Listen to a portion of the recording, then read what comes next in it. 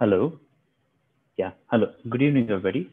So today we'll be dealing with an important group, one of the biggest groups in our Materia Medica, which is nothing but the Kalis or the potassium. Okay. So I'm going to deal with 6 main remedies of the Kali family.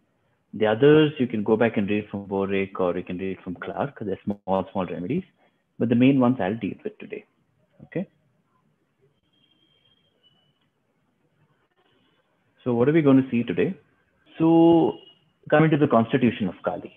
Okay, so usually the potassium constitutions are heavily built, they are stout and robust. Okay, heavily built, stout and robust. You can also add one more thing, water logging, just like in natrium sulf. Okay, they also have water logging. That is why we see in Kali carb and Kali bike and all the bag-like swelling, okay, which we'll get to later.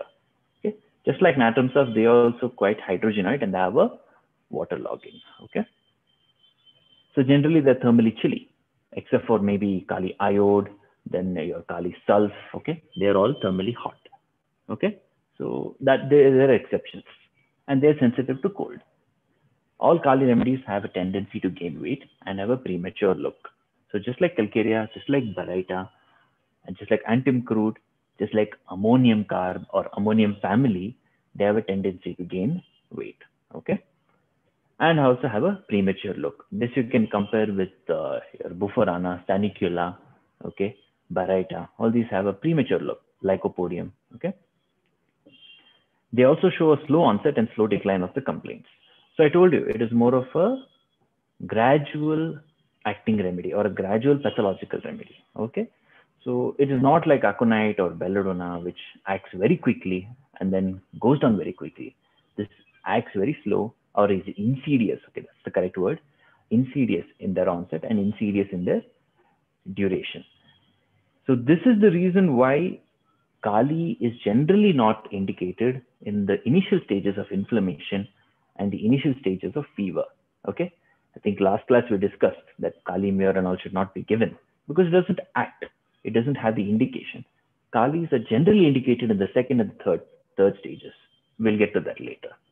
Okay. So majority of the Kalis will show a rheumatic and a gouty diathesis. Okay, rheumatic and a gouty diathesis. I think this everybody knows, so no need to discuss about that. And there is a peculiar black rings around the eyes. Okay. So this is regarding the constitution. Okay. Remember waterlogging, tendency to get fat, slow in acting, rheumatic and gouty diathesis. Okay. And you can also make it as a hydrogenoid constitution. Okay. With the waterlogging and all.